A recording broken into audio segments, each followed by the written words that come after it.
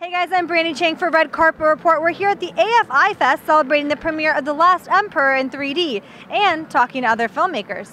So what makes you want to make your movie into 3D after like 26 years? It's a new life for The Last Emperor. I mean, we saw it a few months ago in Cannes, and you know, this Forbidden City courtyard, like you are inside.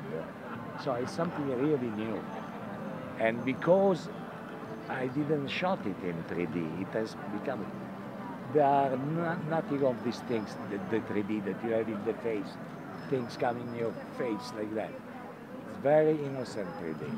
It's innocent as it was China in 1986-7 when he shot the film.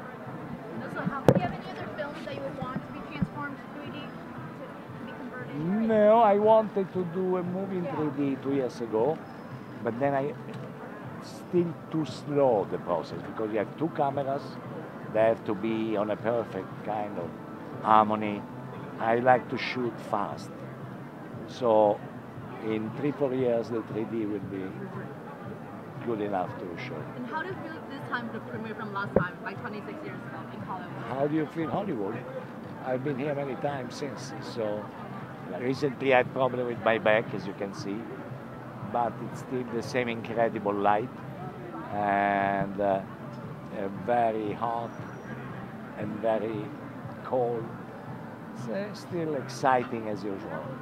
Hollywood is really still exciting, even if today more than the movies is the TV series that I really like.